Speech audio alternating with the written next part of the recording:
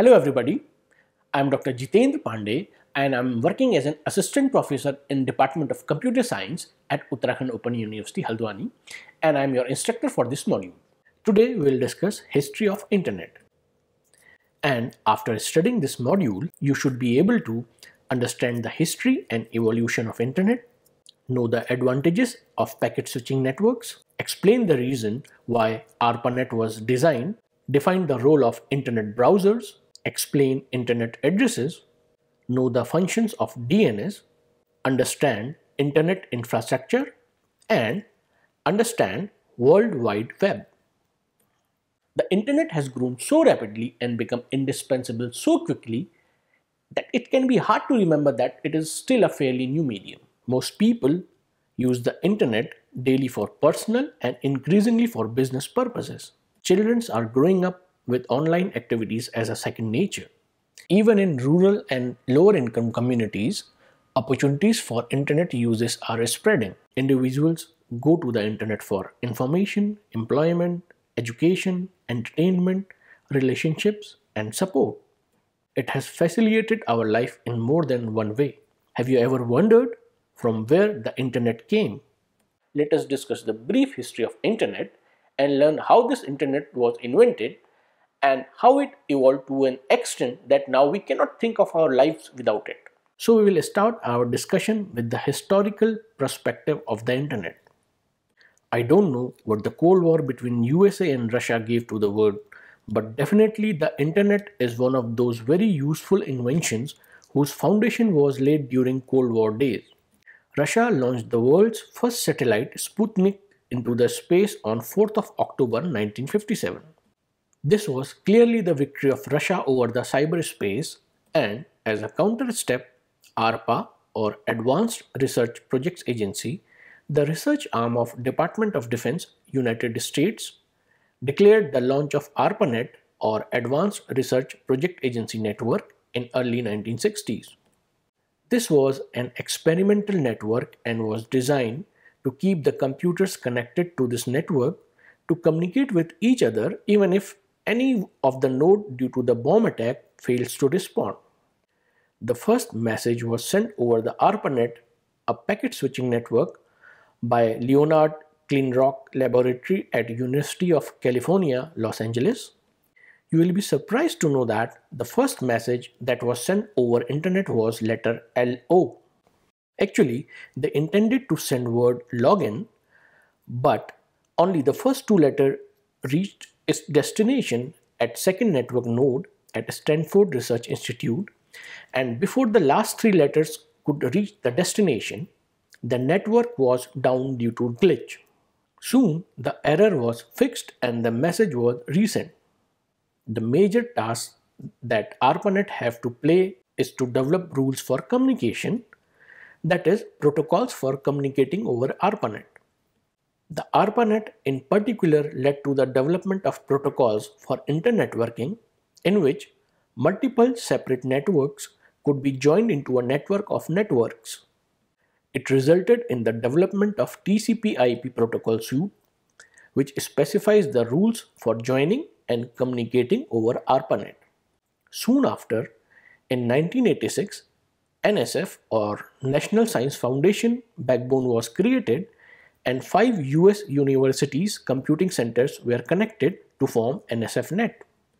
The participating universities were Princeton University, Cornell University, University of Illinois, Carnegie Mellon University, and General Atomics San Diego Supercomputer Center.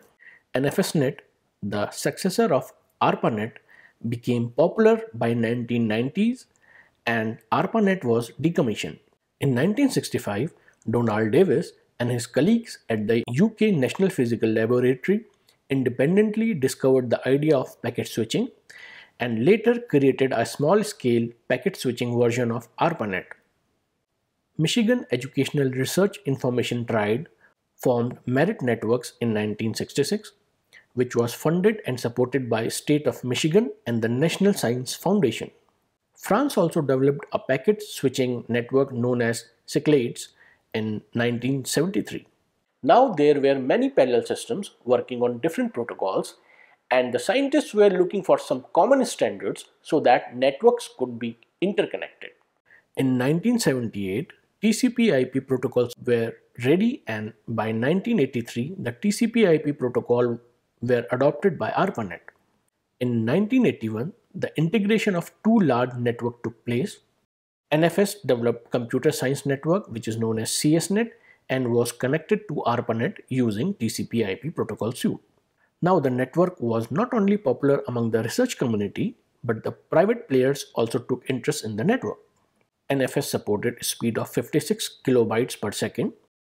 It was upgraded to 1.5 megabits per second in 1988 to facilitate the growth of network by involving Merit Network, IBM, MCA, and State of Michigan. After the corporates realized the strength and merit of this network, they participated in the development of the network to reap its benefits.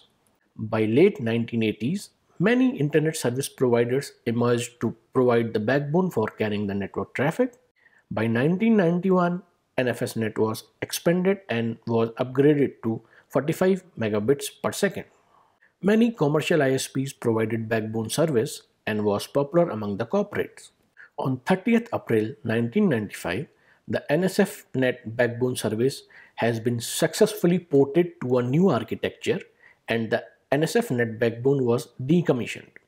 Now the internet could carry commercial traffic. Now more and more universities and research centers throughout the world were connected to it. This network was very popular among the research community, and in 1991, National Research and Education Network, known as NREN, was founded and the World Wide Web was released. Initially, the role of internet was only limited to file transfer. The credit of internet, what we see today, goes to Tim Berners-Lee, who introduced World Wide Web. With the advent of WWW, there was a transformation on how the network was used. Now this web of information can be used to retrieve any information available over the internet.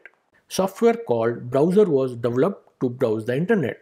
It was developed by researchers at the University of Illinois in 1992 and named as Mosaic. These browsers enable to browse the internet the way we browse it today. With so many devices connected to the internet, we require some mechanism to uniquely identify every device that is connected to the internet. For sending a data packet from source computer to destination computer on a network, it is required that both nodes have their own unique address. We also require some centralized system which take care of this mechanism so that the signs which are used to identify each device are not duplicate, else the whole purpose is defeated.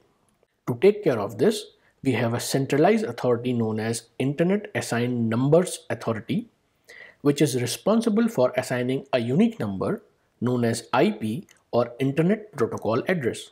An IP address is a 32-bit binary number which is divided into 4 octets, and each octet consists of 8 binary digits, and these octets are separated by a dot.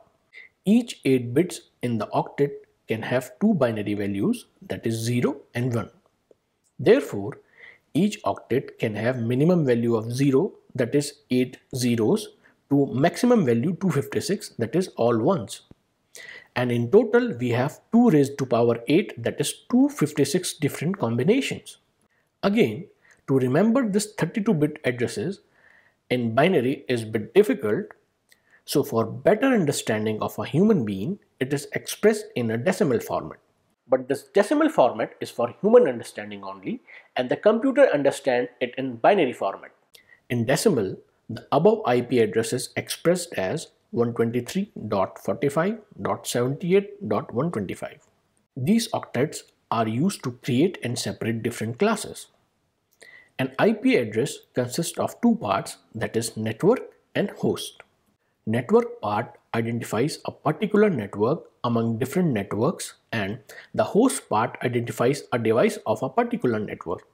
This address uniquely identifies a devices connected to the internet, similar to the postal system where we identify any house by first identifying the country, then state, followed by district, post office, cluster or block, and finally the house number. The system of IP address classes was developed for the purpose of Internet IP addresses assignment. The classes created were based on the network size. For example, for a small number of networks with a very large number of hosts, the class A was created. The class C was created for the numerous networks with the small number of hosts. These IP addresses are classified into 5 categories based on the availability of IP range. These categories are class A, B, C, D, and E. Each class has a range of valid IP addresses. The value of the first octet determines the class. IP addresses from the first 3 classes, that is A, B, and C, can be used for host addresses. The other 2 classes are used for other purposes, that is class D for multicast and class E for experimental purposes. In class A IP addresses, the network ID is 8-bit long and the host ID is 24 bits long. It has 128 network IDs and approximately 16 million host IDs. IP addresses belonging to class A ranges from 0.0.0.0 to 127.0.0.0. In class B IP addresses, the network ID is 16-bit long and the host ID is 16-bit long. It has 16,384 network addresses and 65,534 host addresses. IP addresses belonging to class B ranges from 128.0.0.0 to 191.255.0.0.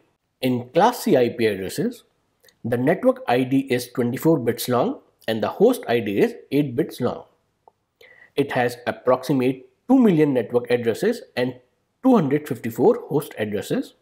IP addresses belonging to class C ranges from 192.0.0.0 to 223.255.255.0.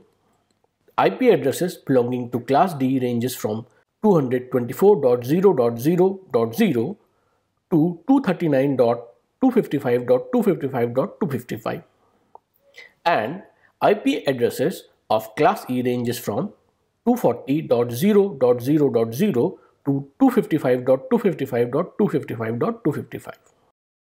IANA decentralized the task of assigning the IP addresses by allocating the large chunk of IP addresses to 5 regional internet registries, which are further responsible to allocate the IP addresses in their zone. These RIRs are APNIC, AFRIC-NIC, ARIN, LAC-NIC, and RIPE-NCC. APNIC is responsible for serving the Asia-Pacific region.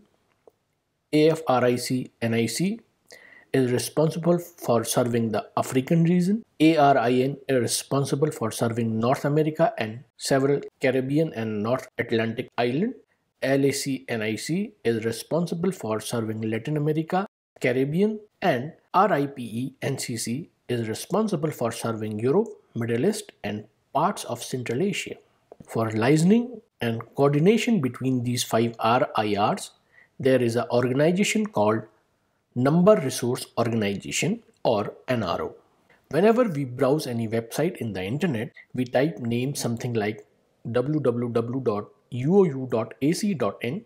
We rarely deal with IP addresses like 104.28.2.90, but the fact is, even if we type the IP address in the URL, it will land us to the same web page.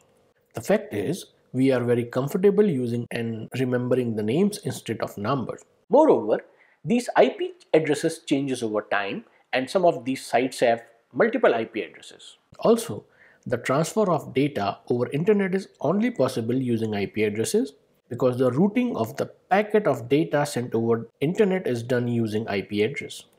There is a server called Domain Name System, or DNS, which takes care of this translation job to simplify and to save us from remembering these changing IP address numbers. Whenever you type an address like www.uou.ac.in, there is a process called DNS name resolution takes place in the background. The computer keeps the track of recently visited sites and locally maintains a database in DNS cache. In case the IP address of the site you have requested for is not found in the DNS cache of your local computer, then the next probable place to find it is DNS server of your Internet Service Provider or ISP. These DNS servers of ISP also maintains the cache of the recently visited pages. Just in case the information is not found here also, the DNS server of the ISP forward the query to the root name servers. The root name servers publish the root zone file to other DNS servers and clients on the internet. The root zone file describes where the authoritative servers of the DNS top level domain or TLD are located. There are currently 13 root name servers which are listed here. These root name servers directs the query to the appropriate top level domain name servers by reading the last part of the URL first. In our example, the URL was www.uou.ac.in. The last part is in. Some of the example of TLD name servers are .com, .biz, .org, .us, .in, etc. These TLD name servers act as a switchboard and direct the query to the appropriate authoritative name server maintained by each domain. Authoritative name server maintains DNS record along with other useful information. This address record is returned back to the requesting host computer via name server, ISP DNS server. Intermediary servers keep the record of this IP address in their DNS cache so that if the same request is encountered again, they don't have to go through this process again. If the same URL is requested again, the DNS cache of the local host computer will return the IP address of the URL. Internet, as the name suggests, is a network of networks. That is, it is a collection of several small, medium, and large networks. This clearly indicates to one fact: nobody is a single owner of the internet, and it is one of the proven example of collaborative success. Now you must be surprised how such a large network, which is spread across the continents, can run without any problem.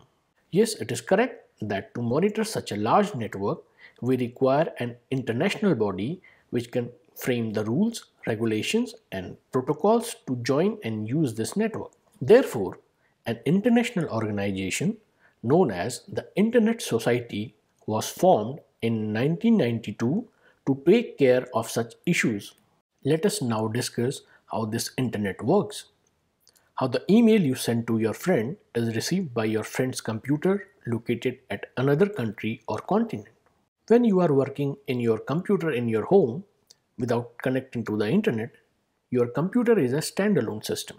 But whenever you connect to the internet by dialing to your internet service provider using your modem, you become a part of the network. The ISP is the link between the internet backbone through which the entire data route and the user. The ISP connects to the internet backbone at network access points or NAP. These NAPs are provided by the large telecommunication companies at various regions. These large telecommunication companies connect the countries and the continents by building and maintaining the large backbone infrastructure to route data from NAP to NAP. ISPs are connected to this backbone at NAP and are responsible to build and manage network locally. So when you dial internet through modem, you first become a part of the local ISP, which in turn connect to the internet backbone through NAP. The data is routed through this backbone and sent to the destination NAP, where the ISP of your friend's network is located. As soon as your friend dials his modem to connect to the internet, the data is delivered to your friend's computer. Sometimes we interchangeably use the term internet and World Wide Web, or simply the web, as it is popularly known as. But web is only one of the several utilities that internet provides. Some of the popular service that internet provides other than web is email, Usenet, messaging service, FTP, etc. The web use HTTP protocol to communicate over internet and to exchange information. The web was developed at CERN by a UK scientist Tim Berners-Lee in 1989. It consists of all the public websites and all the devices that access the web content. WWW is an information sharing model which is developed to exchange information over the internet. There are plenty of public websites, which is a collection of web pages available over the internet. These web pages contain plenty of information in the form of text, video, audio, and picture format. These web pages are accessed using an application software called a web browser. Some of the examples of popular web browsers are Internet Explorer, Chrome, Safari, Firefox, etc. Now we will discuss about Internet in details. The Internet stands for interconnection of computer networks. It is a massive heterogeneous combination of millions of computers, network devices, smartphone devices, all connected by wires and wireless signals. There are different definitions of Internet, but the meaning is the same. Some of the popular definitions are: the first definition is the series of interconnected network allowing communication of data surrounded by millions of computers worldwide. The second definition is a global communication network that allows computers worldwide to connect and exchange information. And the third definition is a worldwide system of computer network, a network of networks in which users at any one computer can get information from any other computer. Although it started in 1960s as a military experiment in communication, the Internet evolved into a public free broadcast forum in the 70s and 80s. No single authority owns or controls the Internet, although there are companies that help out to manage different parts of the network that ties everything together. We use the term Internet and World Wide Web interchangeably, but they are different. Let us now discuss how is the Internet different from World Wide Web. In 1989, a large subset of the Internet was launched as a World Wide Web. The web is a massive collection of HTML pages that transmits through the Internet's hardware. You will hear expression Web 1.0, Web 2.0, and the invisible web to describe these billions of web pages. The web is one software application or service that run on the Internet. It is a collection of documents and resources in the form of web pages. It provides easy access to a huge range of information that is stored on computers around the world. The expressions web and Internet are used interchangeably by a layperson. This is technically incorrect as the web is contained by the Internet. Now let us quickly discuss what is Web 1.0, Web 2.0 and the invisible web. We will start with Web 1.0. When the World Wide Web was launched in 1989 by Tim Berners-Lee, it was comprised of just text and simple graphics as a collection of electronic brochures. The web was organized as a simple broadcast receive format. We call this simple static format as Web 1.0. Today, millions of web pages are still quite static, and the term Web 1.0 still applies. In the late 1990s, the web started to go beyond static contents and began offering interactive services. Instead of just web pages as brochures, the web began to offer online software where people could perform tasks and receive consumer-type services. Online banking, video gaming, dating services, stock tracking, financial planning, graphic editing, webmail services like Gmail, Yahoo, etc. All of these become regular online web offerings around year 2000. These online services are now referred to as Web 2.0. Names like Facebook, Flickr, eBay, and Gmail help to make Web 2.0 a part of our daily lives. The invisible web is the third part of the World Wide Web. Technically a subset of Web 2.0, the invisible web describes those billions of web pages that are purposely hidden from regular search engines.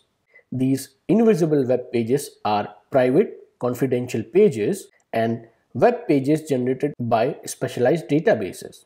Invisible web pages are either hidden completely from your casual eyes or require special search engines to locate. Now let us discuss what is a website. Website contains 1 to million of interconnected pages, has hyperlinks to connect and help to find your way around the website. You can find different kinds of information on the web like games, health matters, holiday destination, train timetables, weather forecast and many more. There are millions of websites available on the internet and you can find anything that you are interested in. Each website has its own unique address which is called URL or Uniform Resource Locator. To visit a site, you need to type its address in the address bar of your web browser. The internet is used mainly for communication, to gather information, education, entertainment, current affairs, online learning, commerce, publishing, etc. In the uses of internet, publishing is not just used for organization or businesses. Anyone can create their own websites and publish their information or files on the World Wide Web. Through the internet, thousands of people around the world are able to access information for their homes, schools, internet cafes, and workplaces.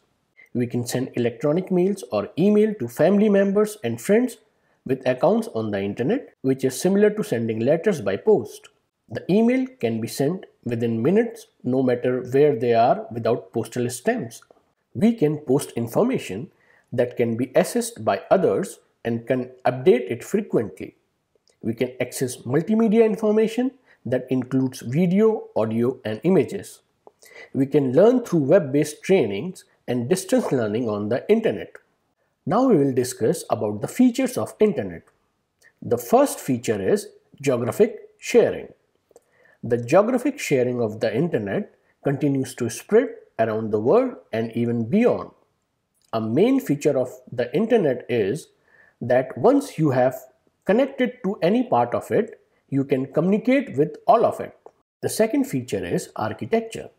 The architecture of internet is most ever communication network design. The failure of individual computers or networks will not affect its overall reliability. The information will not change or destroy over time or while transferring in between sites. And the third feature is universal access. It is easy to access and make the information like text, audio, video, and also accessible to a worldwide people at a very low price. Now we'll discuss about the benefits of internet. There are many advantages of internet, like the internet is loaded with data and information in a range of formats. The search engines that are available online are fast and powerful. The internet is easy to use. Students can become researchers due to easy access to data. Students are motivated to share their work online with the world. The internet appeals to different learning styles. Unlike paper, the web can present dynamic data sources which changes over time. The characters in an email don't get transposed or mixed up when they are sent over long distances. A student can access libraries around the world. In the current lecture, we have discussed about the history and evolution of internet. We have also discussed about the internet infrastructure and IP addresses. We have also discussed about internet and World Wide Web. In the next lecture, we will discuss about cybersecurity. Thank you.